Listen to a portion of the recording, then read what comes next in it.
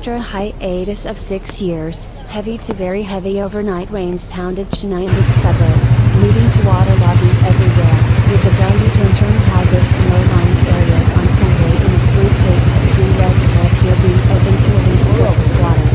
Since the start of the northeastern monsoon in October, Nadu and Puducherry regions have experienced about 43% excess rainfall, our weather official said.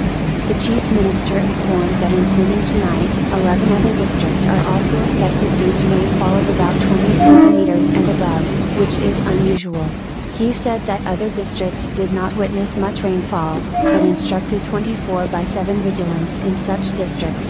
The state government has set up pump sets in different 500 locations to remove the logged water. Further, 50,000 food packets were also distributed. Earlier in the day, CM Stalin visited rain-affected areas of Perambur Barracks Road, Otteri Bridge, and Padi after the city recorded heavy overnight rains. IANS.